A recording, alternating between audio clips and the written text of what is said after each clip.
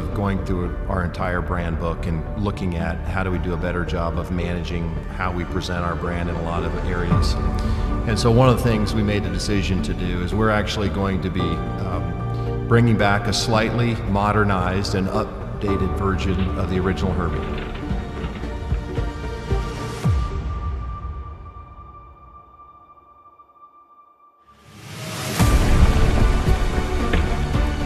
2023 is the 50th year of the original Herbie, and so we have it done. It's completed. We will have the new mascot ready for the 23 season. Husker Nation fans, please welcome an old friend with a new look. It's Herbie Husker.